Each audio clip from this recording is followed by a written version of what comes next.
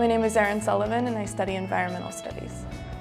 Growing up next to water, I've always felt this connection with marine life and marine environments. I've found that a lot of my professors here at Purchase totally support this blending that I've created in my major of visual arts and environmental studies. The creative process and the scientific method have a lot in common, and drawing from each experience, I can learn a lot about how I do things. It's about finding solutions and finding answers. It's about curiosity. It's about exploring the world around you and figuring out how it works. Being in such a creative place gives you that ability and that inspiration to constantly be asking questions. Working in between the space of visual arts and environmental science is very challenging, but I find it so rewarding. My name is Erin Sullivan. I study environmental science.